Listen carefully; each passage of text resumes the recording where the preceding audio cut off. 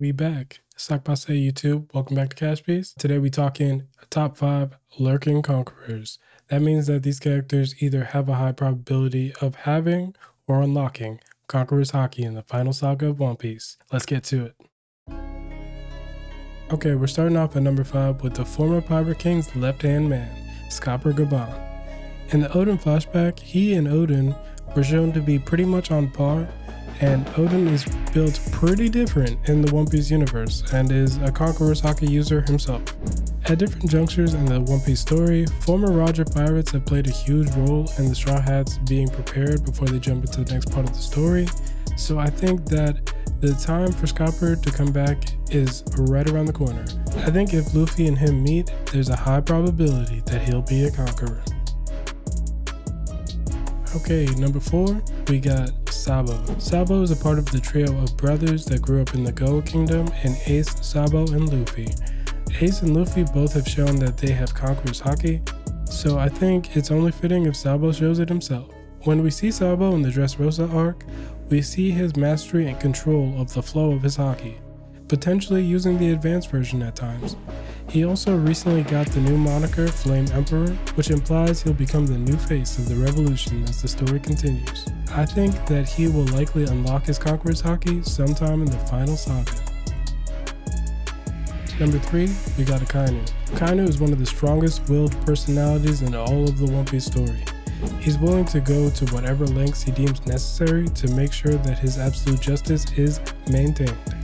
During the time skip, he showed how far his will can take him, fighting Admiral Aokiji for 10 days straight, and ultimately winning and earning the right to lead the Marines as the new fleet admiral. Being portrayed to be a step above the already mighty admirals combined with his determination, I think is a good option to have here.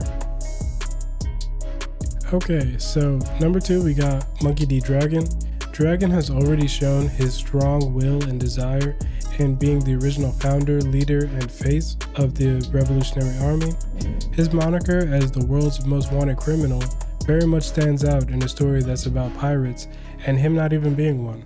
Also, in Marineford, Akainu starts going hard after Luffy once he realizes that he's Dragon's son, and mainly only referred to him as such.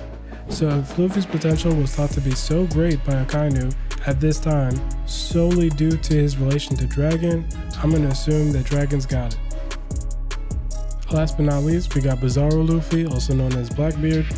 There are a lot of reasons why people say that Blackbeard may not be a conqueror, such as him not blindly fighting people like Akainu when they pull up on him to collect Jewelry Bonnie, but I think this mainly just goes to the fact that Blackbeard is a smart, calculated person who prefers to use strategy to gain an advantage instead of just going headfirst into battle like some other conquerors.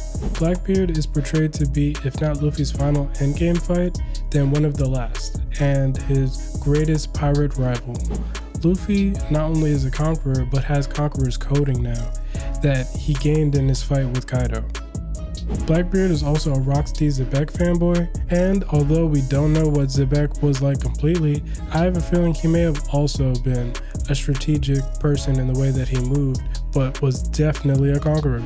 His crew had several confirmed conquerors, and that affected several of those crewmates in the way that they decided to build their own crews. Blackbeard wants his island, the pirate Beehive Hachinosu, to be recognized as the nation of the world's government, and for him to be named its king. Blackbeard has never been short on ambition, whether that's king of a nation, king of the pirates, or maybe even king of the world. Blackbeard definitely has the will of a conqueror.